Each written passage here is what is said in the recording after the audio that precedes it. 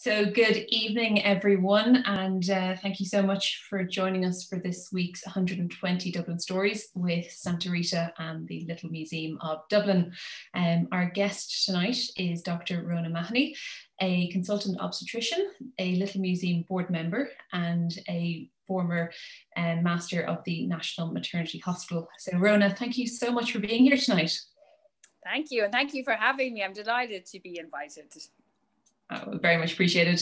Well, as ever, if anyone has questions as we go through the evening, please do type them in and we will work our way through them. But Rhona, I'm going to jump in and just ask you a question to start us off.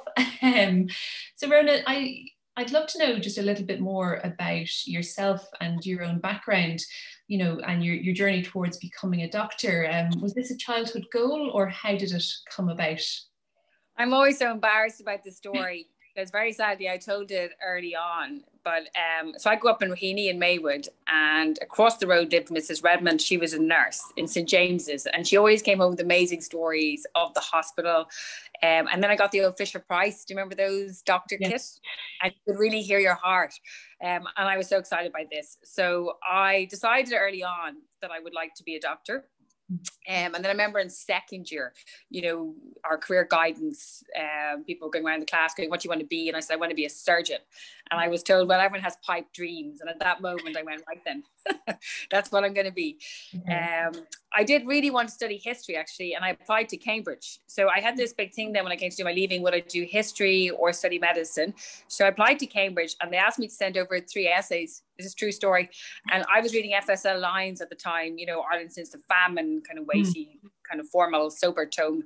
But that's what where my head was. So I wrote essays on things like, you know, 800 years of domination and how Ireland might have done better in 1916.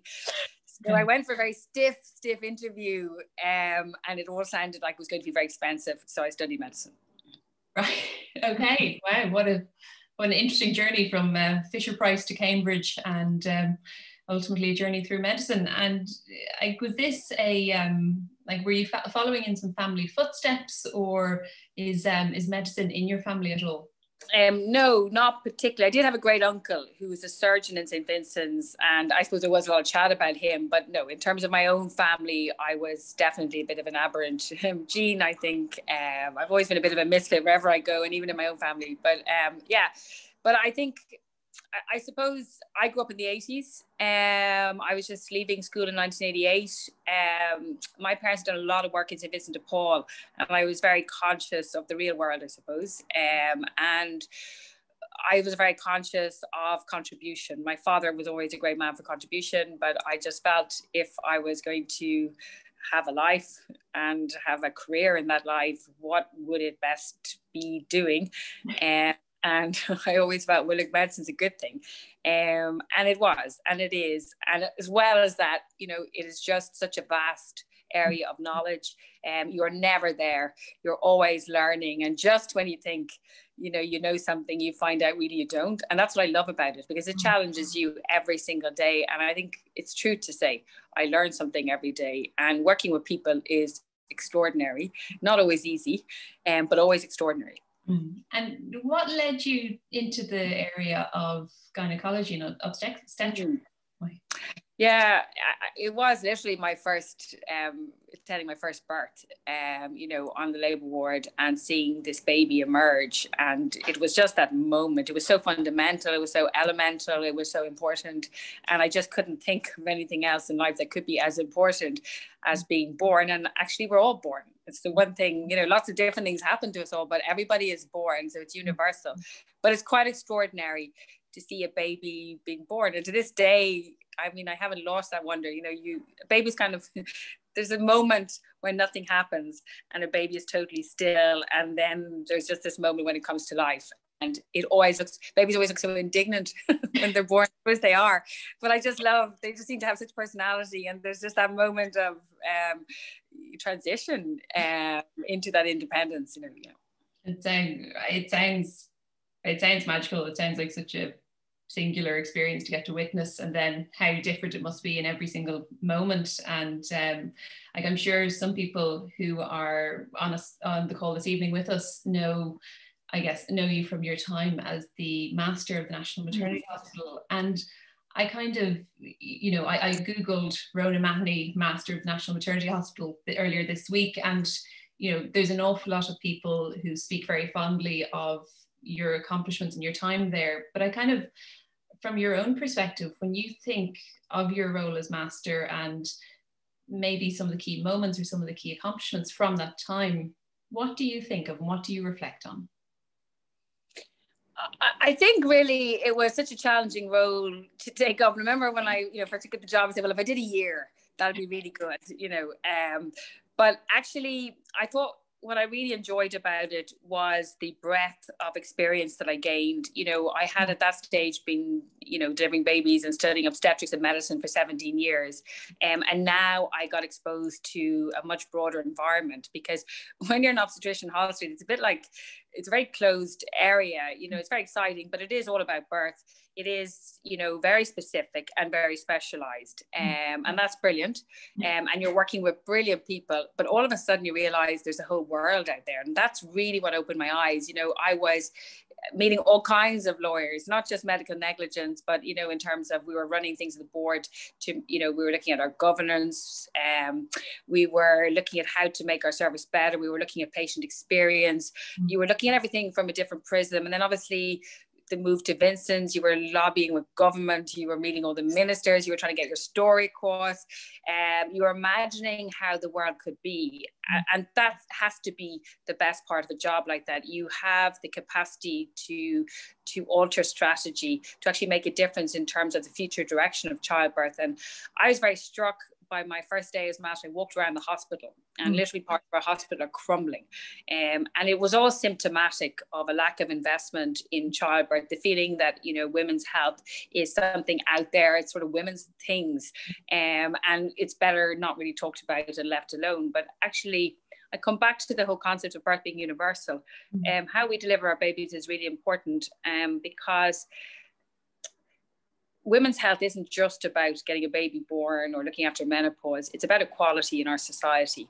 And we know that societies who have good access to women's health, where women are cared for and their babies are cared for, that really is a reflection of a society that is sophisticated and advanced. And it's really a matter of destiny, human rights, if you like, whereby if that is ignored, the consequences are intergenerational and they are enormous in terms of individuals' ability to achieve their potential. And although we have come a long way in Ireland, our history is quite stark in terms of what it was be to a woman in Ireland, what it was to have children, what it was to be anyway outside the social norms. And I think we've learned through very difficult, heartrending stories about what that is. So I think every baby that's born, so 25 babies leave Holles Street every day.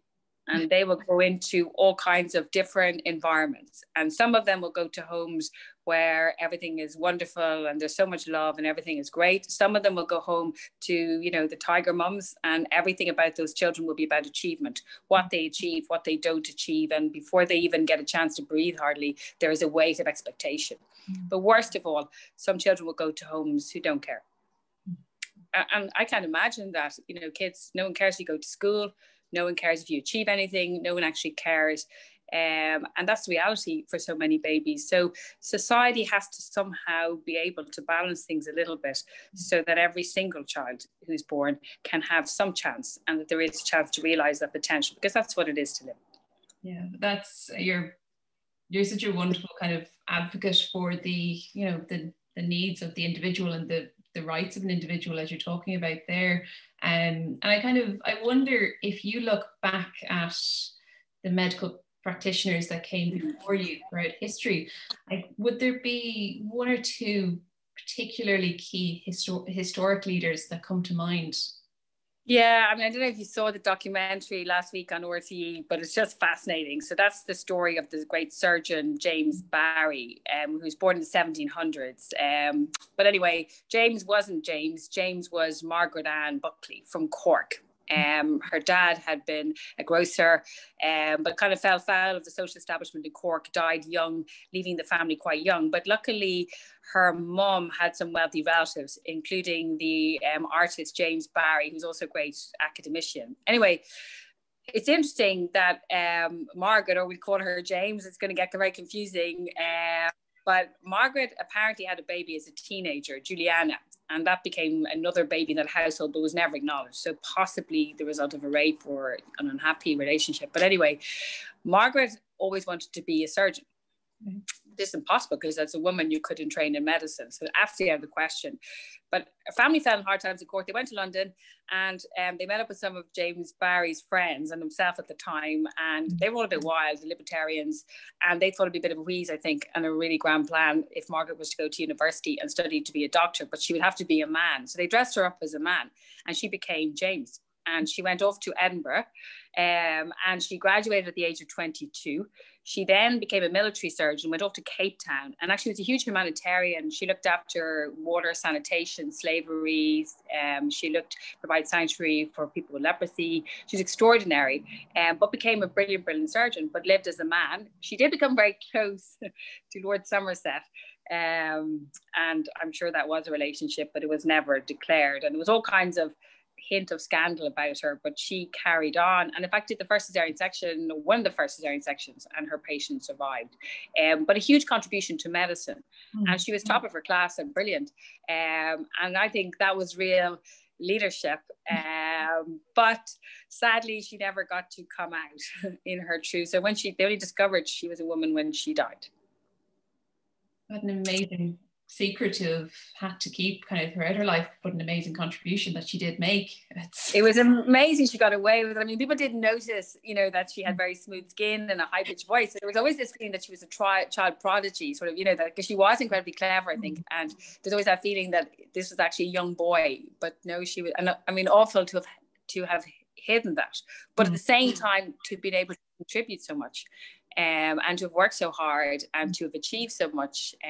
So yeah, I'm going to put him down as, and I love that she was, again, because I always love that, a little bit different, a bit of a misfit, and kind of, she found a solution and worked around something that really seemed impossible. And I love that, the idea that when something seems impossible, that somehow or other you can work around it and you can find a way. Yeah, there's always a solution if you go find it. And the last question I'm going to ask you about yourself, I promise, before I just when you're talking about kind of unique accomplishments and kind of unique milestones, it must be said, because you were the first woman to hold the position of master of the maternity hospital, I guess I don't think I've ever asked you before, but I'm kind of curious, do you feel like you approached that role differently in any way because of your gender, or was it babies need to be born, let's just get on with it? Yeah, I don't think I did. And I remember being asked this a lot of the time, and it's the same job. You have to deliver baby by cesarean section, you deliver your baby, in an emergency on the labour ward through instrument, you look after women in antenatal care, but also you look after the hospital. And the difference that matters is the whole strategic direction of the hospital, and it's the day-to-day management and operation of the hospital. And women are well able to do that. Like, there's lots of female CEOs, running hospitals that are out there. So no, I didn't really think that gender was an issue when I started, but all of a sudden it was just like first female master, and I'm going like, what? I've grown up in a hospital where we had women, and where we had quite a number of female consultants, and it just wasn't an issue sort of internally. It became this huge issue externally, and then it's not great when you're 5'3" and you're going around calling yourself the master. You know what I mean? Everyone is looking over your shoulder going, where's the real master? And I had a lot of that, and I dye my hair. I mean, I probably am grey, but I wasn't admitting to that. So there was a bit of that too. She's too, because back then I was young. This is now years ago. And I think there was that element, but definitely, 5'3". It was hard to cut. And actually women hated the term master as well. I was always been getting given out to, for still calling myself master. And I was thinking, well, I could call myself mistress. And I'm probably one of the few people that can be mistress and master at the same time. That's a different story. But anyway, I thought it was important to keep the title because it was the same job. And I thought it was important that everything didn't have to change because a woman came into the role and the challenges were just the same. And it's funny though, because it is perception is ultimately what we're talking about, and kind of the way the messaging is communicated in the media and conversation in whatever form it might be. But I know this is something that kind of interests you personally, this idea of how women have been perceived throughout time, going back to Eve, Pandora, and everything in between. Yeah, you know, I'm going to say it now, women have never had great press. So, you know, let's go back. I mean, if we go back to ancient Greece, we have Pandora. So what was Pandora? Pandora was created as a punishment to Prometheus because he'd stolen the fire from the gods. And she was just awful. She was she was given a shameless mind and thieving ways. Of course, she had this box that if you opened it, it was going to wreak havoc on the whole world. So enter Pandora. So that's Greek mythology. So not brilliant. And then we have Christian theology. We have Eve, you know, and of course, and one of the really unfair things about the story, I'll just digress for one moment about Adam and Eve, is the fact that like Adam kind of came from dust apparently, but then Eve came from his rib, but he was put asleep, you know what I mean? So the rib was taken out and then Eve was made, but no such sleep or anesthetic has been given to women throughout the ages until we invented them ourselves. We had to endure the pain of childbirth.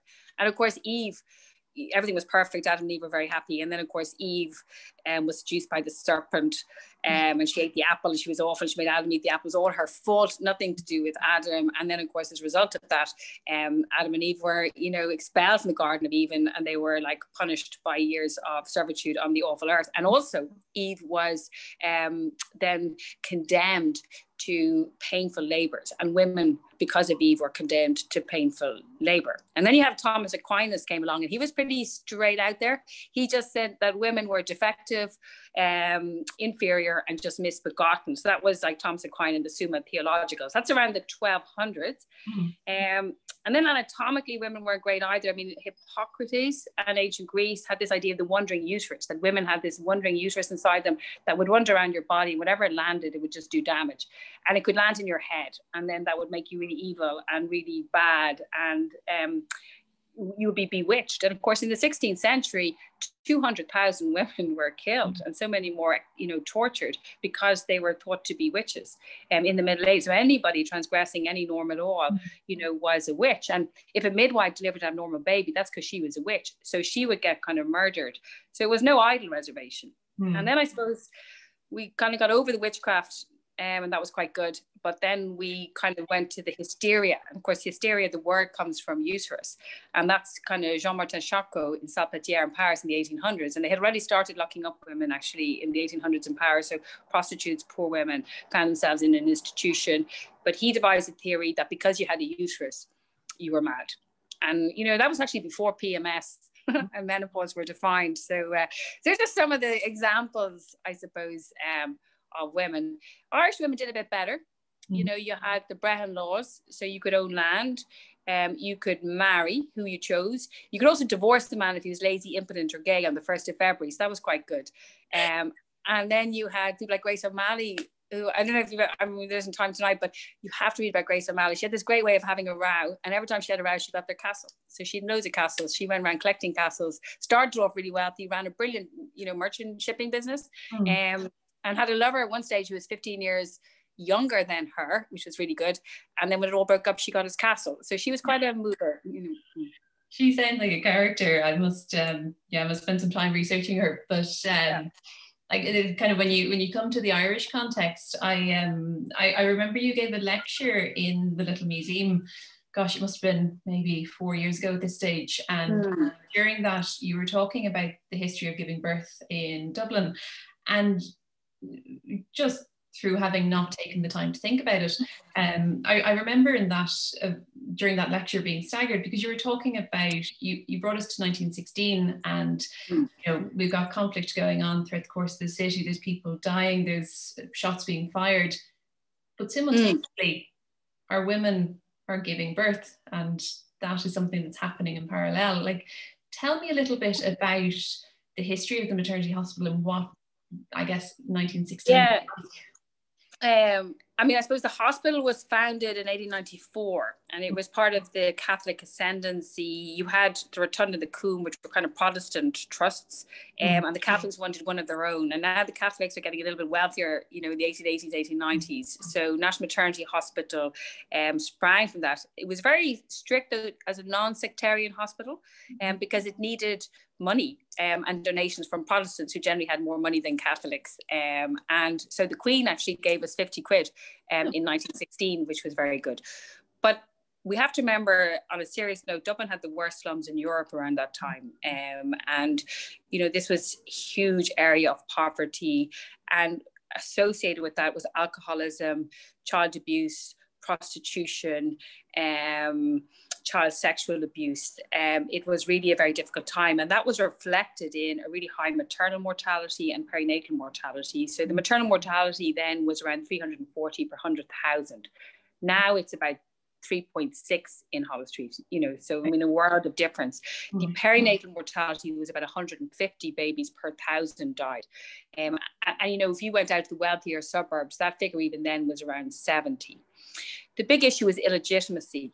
And I know we've talked a lot in this week, and we won't go too far into it, but the Magdalens and the mother and baby homes. But the fact was that where babies were born out of wedlock, 1 in 3 of them died within the first year of life, and half of those within the first 2 months, because their mothers were really pushed to the edge of society. It wasn't tolerated, and there was all the denouncements from the altar, and it was moral outrage, and there was nowhere for these women to go. Many of them had worked in domestic service, and some of them probably becoming pregnant by the, you know, droit de seigneur, but that was the end of them. They were out on the street and there was nowhere to go. And that was reflected in a huge mortality. And so it was very difficult times, you know, and we had a lot of casual workers trying to put end to the table. You had women trying to borrow, pawn and steal to feed their families. And in the middle of this, Holles Street is trying to grow up. And, you know, when you think of 1916, you had the lockout of 1913, you still had all that unrest, all of that difficulty. And now 1916 comes. And actually the first baby born in Holles Street in January 1916 was Lily Keogh. And it was the two Lily Keogh.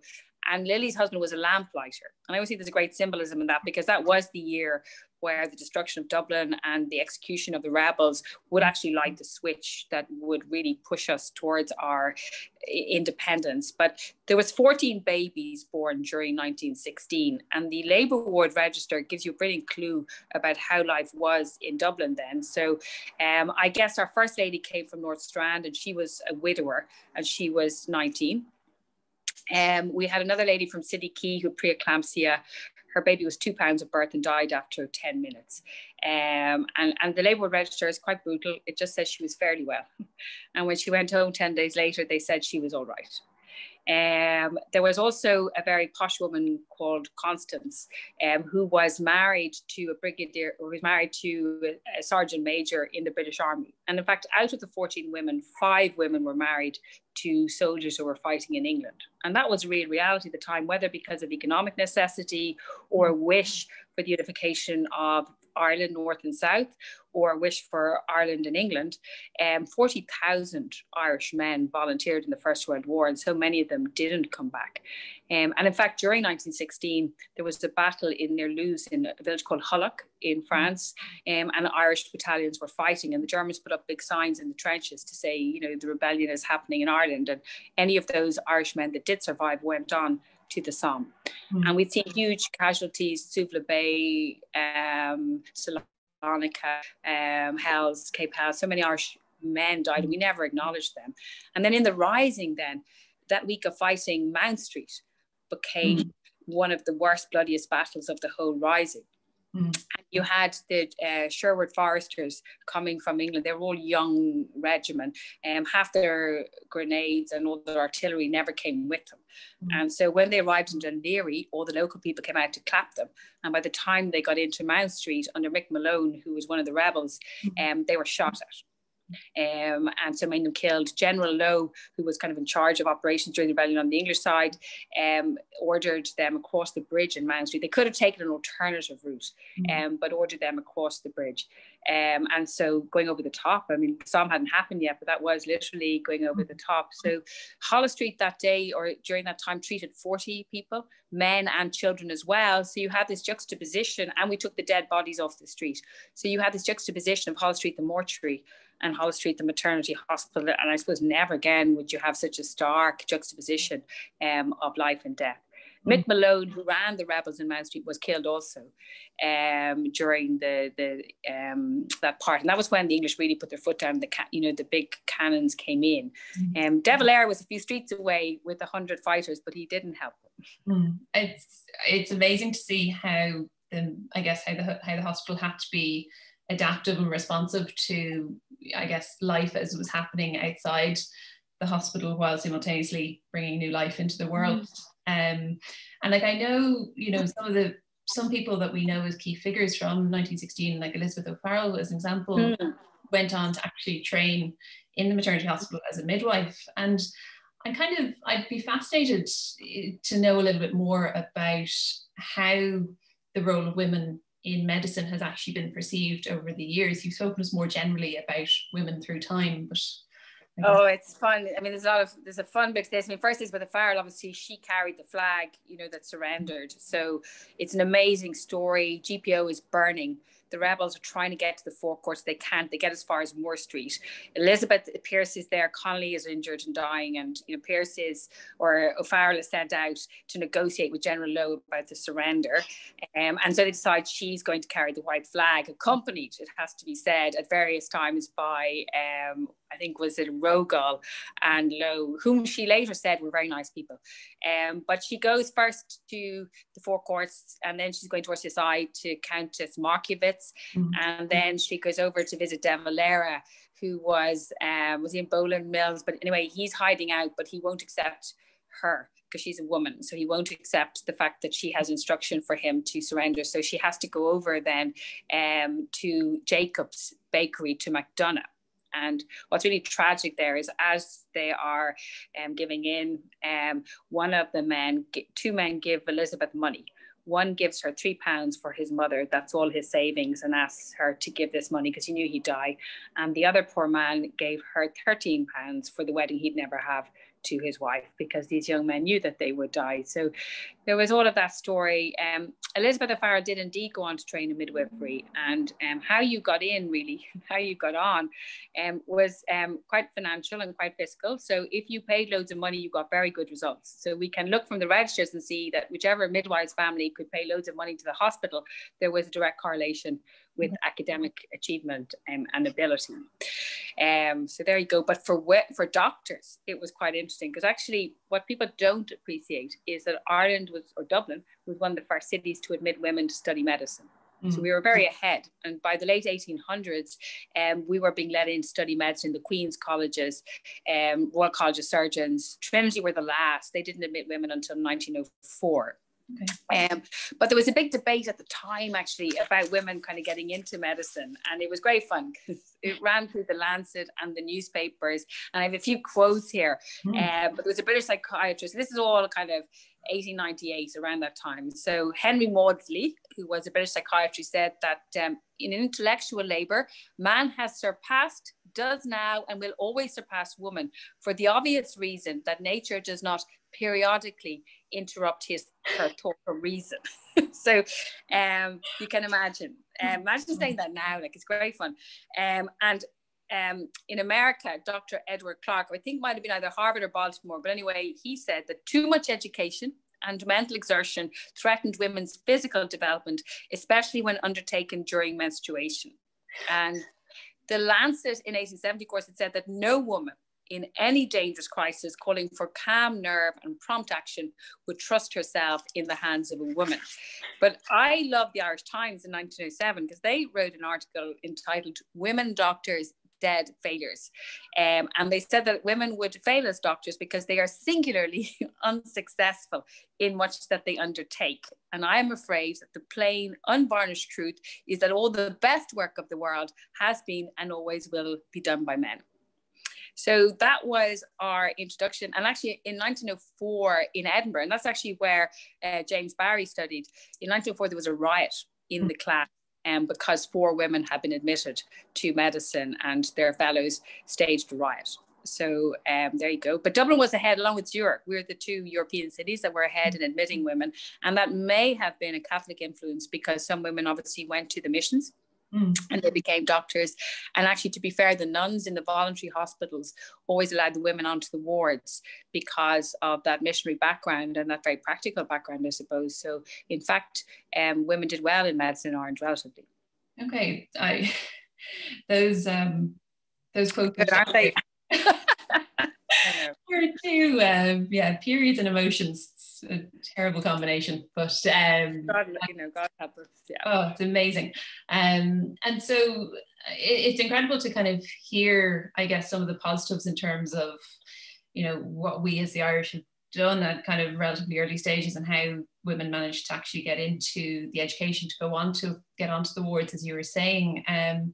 But I know as we come towards the Free State, there's limitations that women are facing at this point. I mean, absolutely. The Free State was fascinating because, the first point is that how many women fought in 1916, and they were right on the front line. We just described Isabella Farrell, but you have Kathleen Lynn, so many women who fought, and they all fought because they believed that the Republic would claim the allegiance of every Irish woman and guarantee religious and civil liberty with equal rights and opportunities to all its citizens. So women believed that the Free State would be somewhere where they would enjoy freedom and the ability, to carry on. And obviously, women kind of enjoyed 1916 to a point. You had the Cumann na mBan, where now you weren't sitting at home knitting and cooking, but you're actually learning how to use weapons, and Elizabeth Farrell they always used to be training and marching and arming, and it was really exciting compared to staying at home cooking. So there was that element of it, and they were part of it.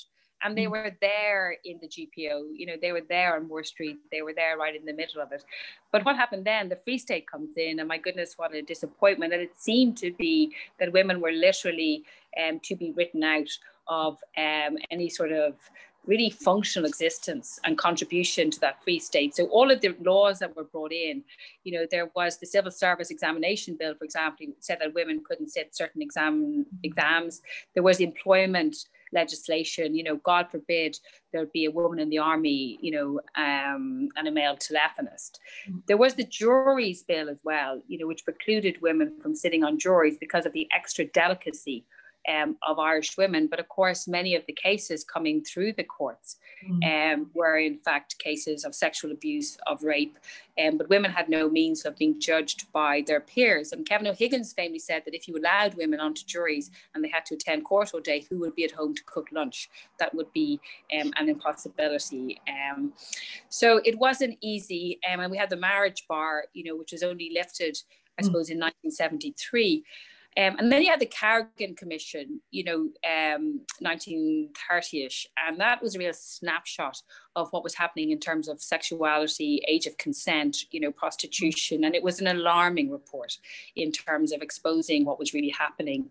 It resulted in two things. One, it raised the age of consent for sexual activity to 17 from 12, but it also was really a precursor of the Criminal Law Amendment Act of 1935.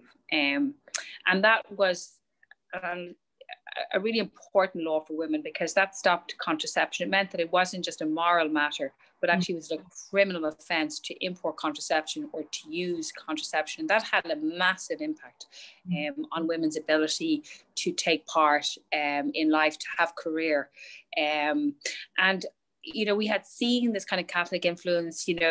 We had the Eucharistic Congress of 1931, 1 million people attending, John McCormack singing at it, huge celebration of the Free State, but also a very kind of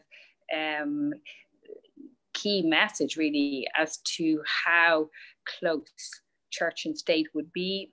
And that impact on women. So not having access to contraception had a huge impact.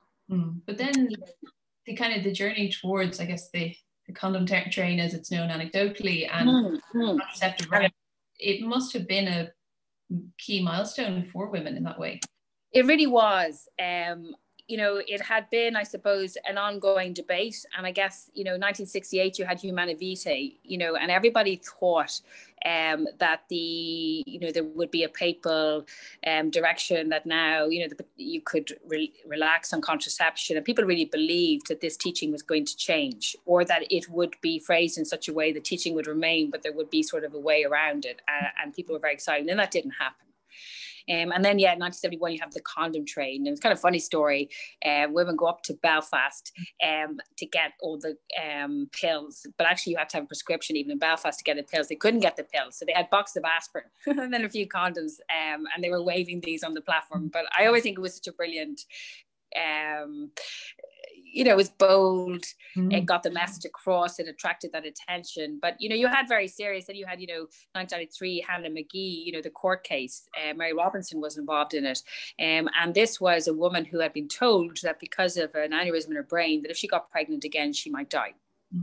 And so she wanted to use contraception, and she went to the court, and the judgment said that yes, she could use contraception within marriage, but only because of her husband's right to marital privacy, and not because of the risk to her life. I think there's a book, Where is the Body of Hannah McGee? But it was a fascinating story.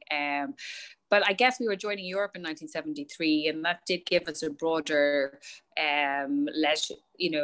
different environment where women's rights, I suppose, were much more prominent. And we saw the end of the marriage bar, and we saw a new, place where we could explore our rights. But for me, contraception, and we had, women had to go on having baby after baby, and they could not have tubal ligation. So women having cesarean section, women who had genuine, risk from ongoing babies.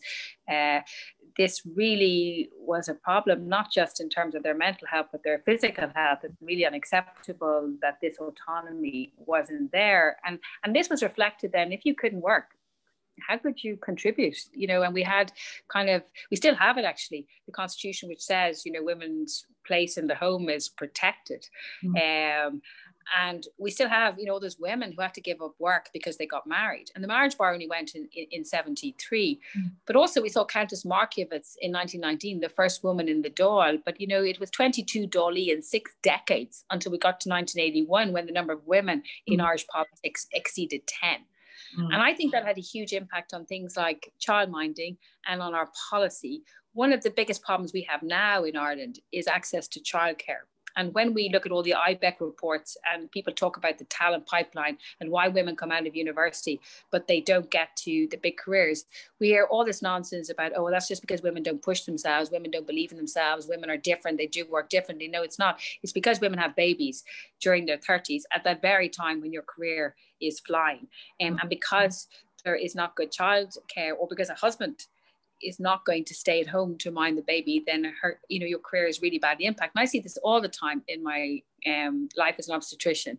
I see so many brilliant women sitting in front of me, and they have a baby, and that's kind of it for their careers, particularly in medicine and law, and those careers that demand that you are present a long time. And I remember my own husband, he stayed at home. He's a dentist, but he stayed at home. He used to work in the morning and stayed home to collect the kids and mind them.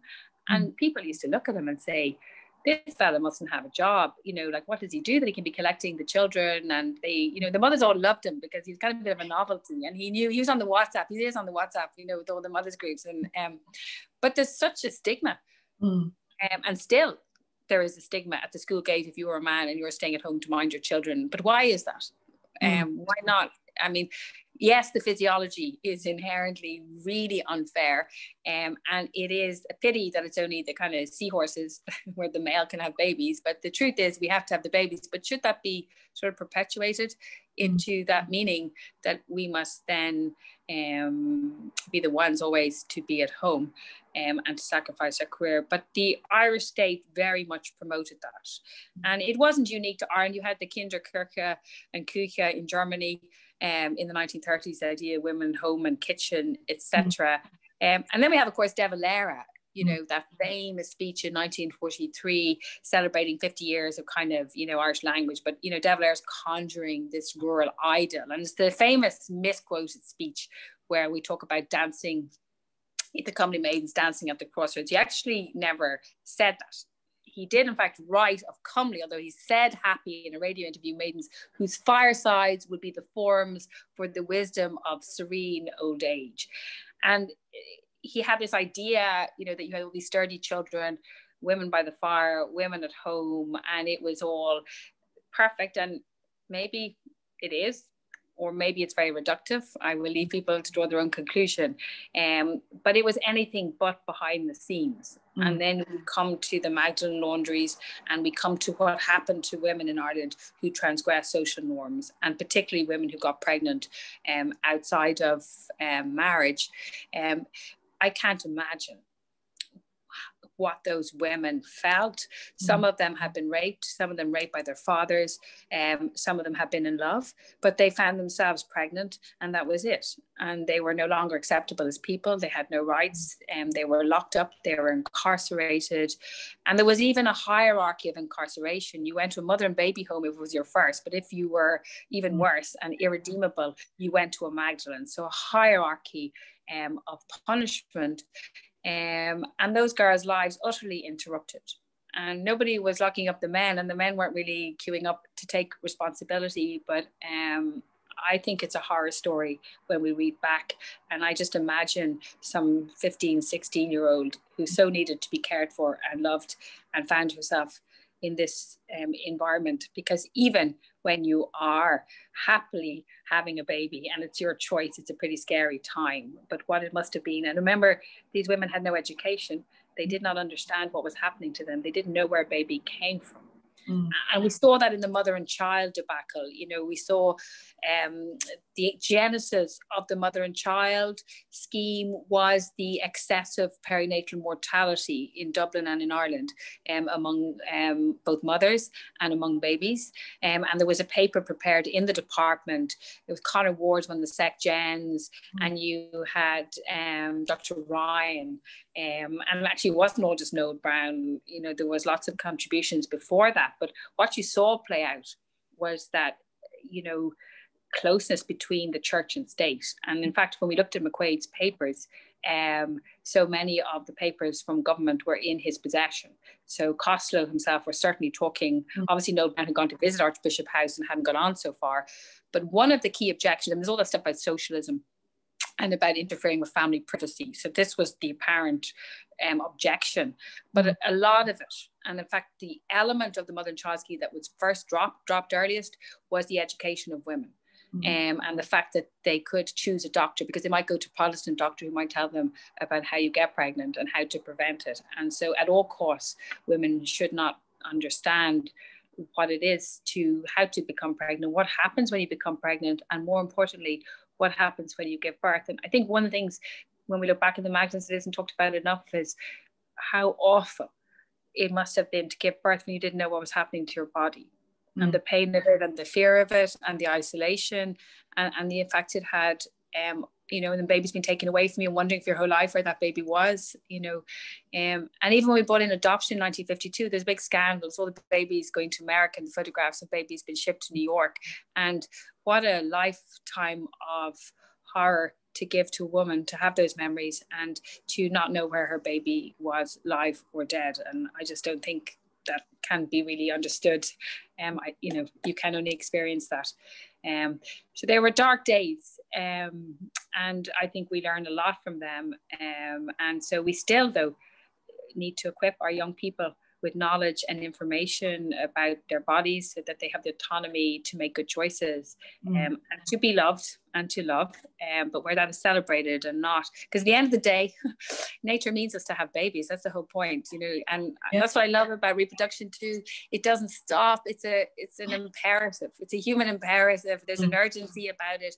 Women will always have babies, but that must not become something of a punishment. And I've had women come up to me.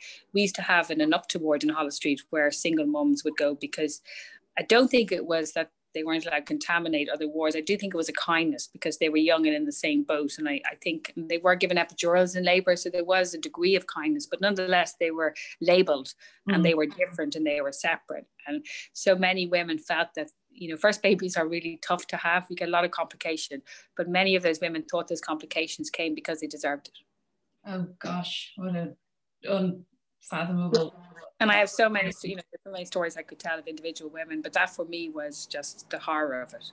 And these women did not feel worthy, and they deserved it, which they didn't. And that's heartbreaking. And I think, you know, as as someone who's, you know, a female in the 30-something age bracket, you know, it's babies and so forth. It's a huge subject of conversation within my friend group. It's something that, you know, is very much top of mind for a lot of us. And the idea of the lack of knowledge and awareness and kind of not being informed in these situations is just the struggle that must have presented is heartbreaking. But I guess something that I know I've asked you the last few times that we've spoken is just kind of, obviously we're living through a particularly strange and kind of singular time at the moment in the pandemic as well. And I kind of wonder, like, just tell us a little bit about what we know so far about, I guess, pandemics and pregnancy within a maternity hospital, what the experience is like. I mean, it's been obviously it's fascinating, and to live through it and to work through it is really something else. And we've been very fortunate in the maternity sector.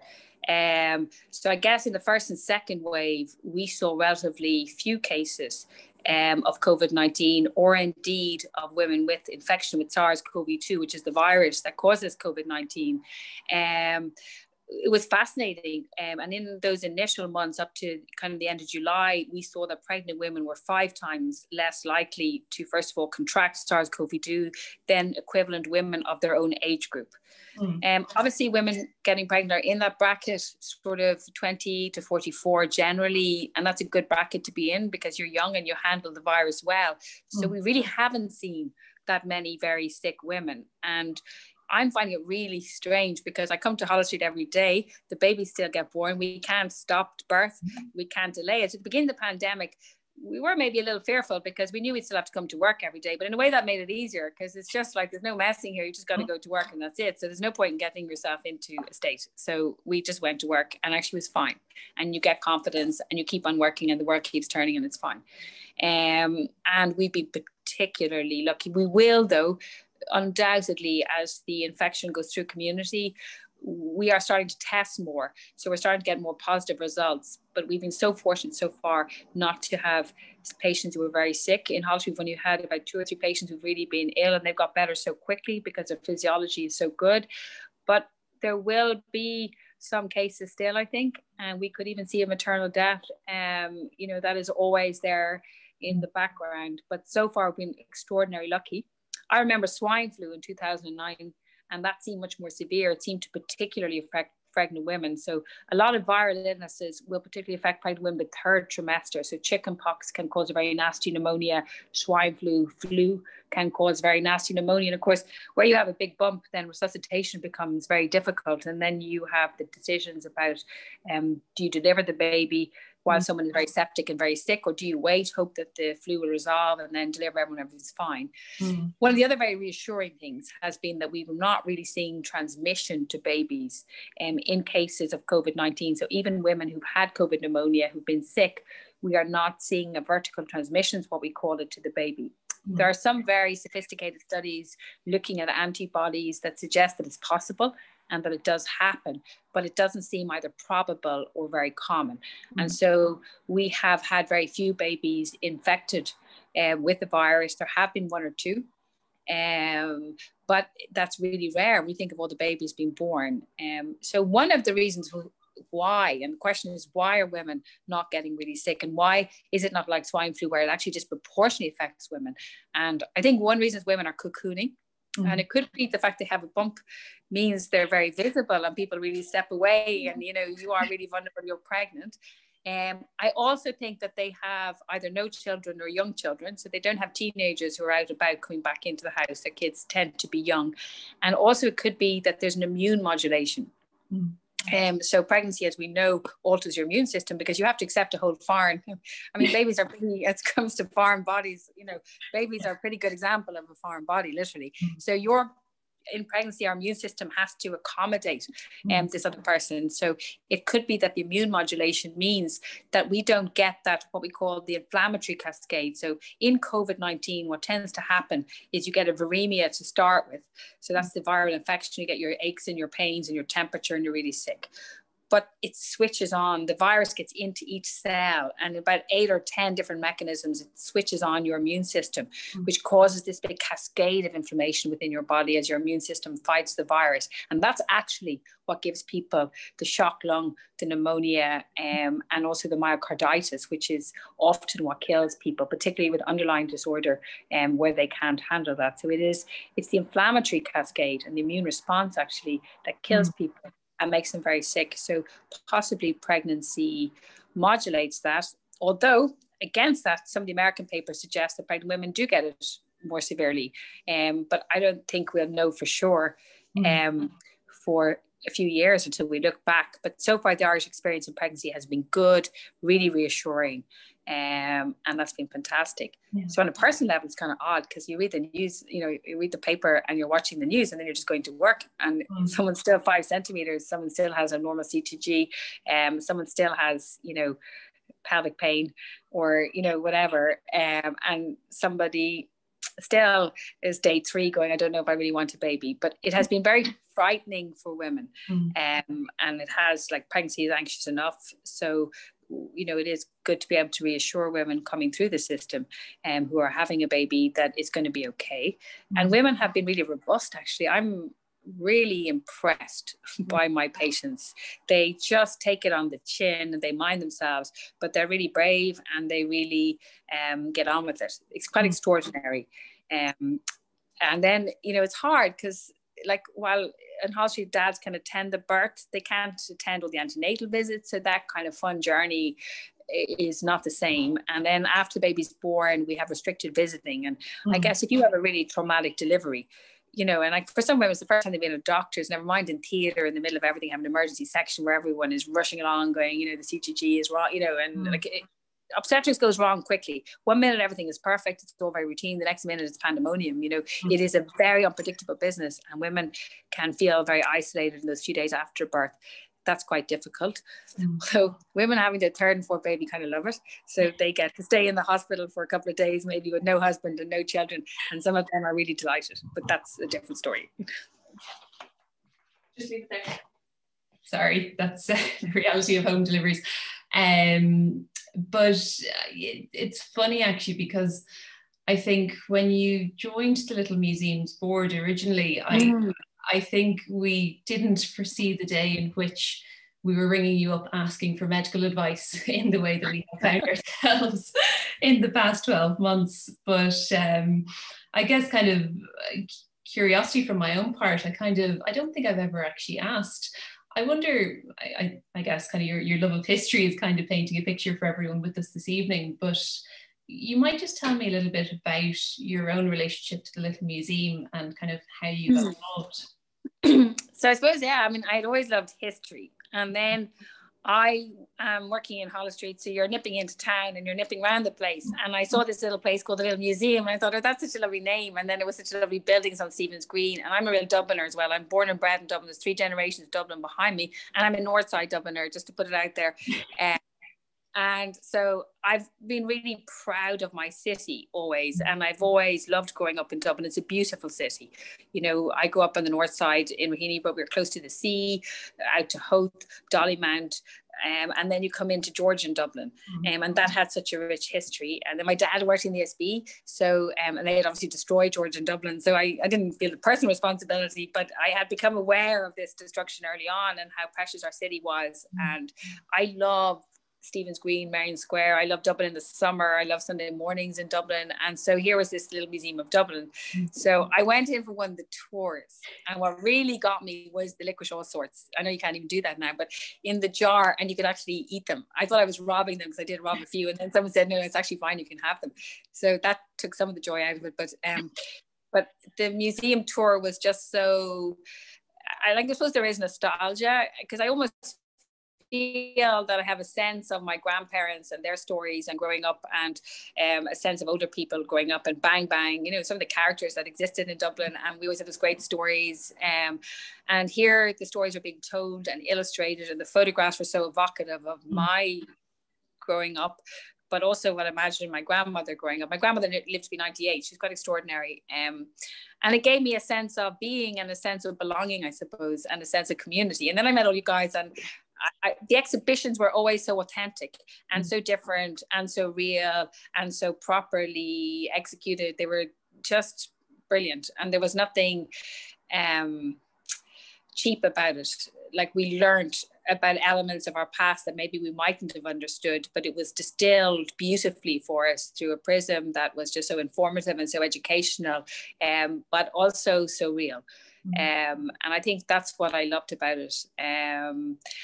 So yeah, and I love going in, and I love the atmosphere there, and I love the exhibitions, and I love meeting people, and I love stepping out of obstetrics, to be honest, because you're always worrying about something, you know, you're always either worried about something you did, you didn't do, and then you would go there, and I just felt a sense of being part of something in my city, belonging to my city. I think that's really it, isn't it? Being a citizen of Dublin, and like almost a badge. I am a citizen, I belong here, and this is somewhere that I belong. Because I do keep coming back to my whole misfit. You know, I have this thing, I don't fit anywhere. It's a common, I think, phenomenon for people, but the little museum makes you belong. Oh, that's really beautiful. I think the level of support and advice you've given us over the years has been really quite incredible. And I think we're kind of coming near the end of the evening now, and I think you've given us such a span of kind of some of the key events and the key moments in the kind of the history of giving birth in Dublin over the past kind of 100-ish years, and some of the changes that happened in society over the time. It's been really fascinating. But I guess the natural question just to end on is kind of, if we look at where we were in 1916, we look at where the maternity hospital was, you know, just over 100 years ago. When you look towards the future, you know, what are you hopeful for maternal medicine 100 years from now? I think the future is here already, kind of, and it's trying to keep up with the future is our problem. So when we look back to 1916, obviously the big things that killed women were hemorrhage, infection, and we had no antibiotics, we had no blood transfusion, and we had no neonatal care. So the three biggest advances over the last 100 years have been the advent of antibiotics, introduction of blood transfusion, and neonatal intensive care. And that's why we have so reduced our perinatal mortality, because we can now keep babies alive from 500 grams and 24 weeks, when previously a baby really had to be termed to survive. So the strides have been extraordinary. But look where we are now in terms of birth and how birth is changing. So I would have said to you 20 years ago, babies are either born by cesarean section, vaginal delivery, etc. Soon we might have a baby in a laboratory. You know, and we've already had a sheep in a laboratory. It's not a million miles away. So we have IVF. You know, we think back to 1979, 1978, a year before the Pope came. We had Steptoe and we had Louise Brown, the first test tube baby. And that changed utterly our future. And now we can, you know, where we have no sperm, we can pick one sperm and actually choose the best sperm and inject it into an egg. It's called ICSI. IVF success is much better. And of course, so many of our women defer childbirth. So the demographic has changed completely. 10% of women Holles are over 40 having a baby and having their first baby often, with all of that risk. So we have increased BMI, we have a totally, and women with medical complications, a very different group. But we can now buy eggs, you know, you can sell eggs, you can buy eggs, you know, we have Facebook advertising that you can freeze eggs if you want to work with their company. But the most, is it frightening or is it brilliant? I'm not sure, is the Human Genome Project, where you can read all the DNA in a human cell. And now there's a project to write the DNA. So not quite editing DNA, but maybe someday. So using a kind of CRISPR technology where you can splice off bits of junk DNA or bad DNA and you can fix that. So my job is fetal medicine. So I look after babies that have abnormality or genetic differences. But what if you can fix that before implantation? So already we can do a certain amount of pre-implantation genetic diagnosis. So we can take a fertilized egg and sperm and we can look at the chromosomes of that baby before implantation, actually make a choice about whether that egg should be implanted. And we can look and find the best embryo. So we can grow a baby in a Petri dish for a few days, actually up to a few weeks. But the law has stopped us doing that. And then we can choose that before implantation, and so we can choose the best quality embryo. And actually we can watch while the embryo is developing. We have cameras now that can follow that process in the laboratory so we can see how it's going. But what if in the future then you could almost choose to be the best genetic version of you as a couple, the best sperm, the best egg. So what if it's like drinking and driving. To have sex, make love, and get pregnant is irresponsible because it's a genetic risk. You know, what if you now need to control that, and you can control that, and you can create a different genetic destiny? That is terrifying, because the whole point of humanity is diversity, and humanity, and being different and not being perfect and being flawed. And actually, I suspect reproduction relies on that. But what if you start to really tamper with that? And already the technology is there. You know, already we can do so much, and part of that is brilliant. The managed infertility is absolutely brilliant, but where do we draw the line, and how do we draw the line? Because it's a huge business, and it's pretty frightening. So I think what we have to do is humanity has to keep up with technology. We have to recognize what is good for us without judging and without imposing any of our own beliefs. But we have to now determine what and how society will develop, because what we're capable of is vast outstripping where we are thinking, I think, and what we're doing. So if you look in Ireland, for example, and look at simple IVF, you can transfer as many embryos into a woman's uterus as you like. There's no legislation around it. Now, obviously, it's really dangerous to put in more than one embryo, two embryos, you know, but you could do it. So we don't have the legislation. Every time we try to go to the legislation, it's incredibly complicated. Think of some of the Supreme Court cases we've had. Who is the mother? Is it the owner of the egg, or is it the person who gives birth? The questions are enormous, and you can have loads of parents now. You can have your biological parents, your egg parents, you know, and what should children be told, and what is it about our identity? And these are all, so birth is in a different place now, and the technology, as I said, is outstripping, I think, our ability to keep up in humanitarian terms. But we have to be so careful because the future is here. It's possible. And medicine is really changing, and it's all going to be about genomes. It's all going to be about who we are. We are going to be able to be born and characterize what kind of diseases we're going to get. We can do this already. So you can look at your own genome and decide, well, I'm going to get this disease, that disease, I'm predisposed to this disease. So we can really personalize medicine. We can now decide that this drug will work better for me because this is how I metabolize things. You know, we can operate in New York on someone who's in Amsterdam using robots. Prostheses are better than the original limb, you know, so soon you'll have the Olympics for people with prosthesis because they'll be so much better than people with the original limbs. You know, instead of doing colonoscopies, if you have horrible gut problems, you can swallow a tablet now and it can beam photographs to your phone. And what a selfie that would be, you know, does my colon look big in this, you know? But medicine is really different now. The technology is really different. And on the one hand, we are slow to embrace it in a bad way, in terms of being able to deliver better healthcare, but on the other, we must be very careful. We have a frightening capability. But the conversations around ethics, humanities, and everything in between, I don't envy yourself and your colleagues, but it sounds like it's fascinating. I saw someone write in a little while ago just to say that they were really enjoying this evening, as Linda says, an amazing lady, both a doctor and a historian who knows our Irish history so well. Rhona, I think I genuinely could sit here for the evening and very happily would, but we've somehow come to the end of the hour. And so I guess I would dare say that was a very well purchased Fisher-Price toy when you were a child that your parents gifted you. So I think just kind of to take the opportunity just to say your support to the museum over the last few years has really been very much noted and appreciated, and your time here tonight has been really fascinating to listen to. So Rhona, thank you so much for everything. And Sarah, thank you. And I think I've benefited much more, honestly, not just for the part, but also just the people you are in the little museum. You're amazing. I think what you do is fantastic, and it's such a privilege to know you. So thank you. Well, likewise, and to everyone who's here this evening, you're all part of that, so thank you so much. So that's it for another week of 120 Dublin Stories with Santa Rita and the Little Museum.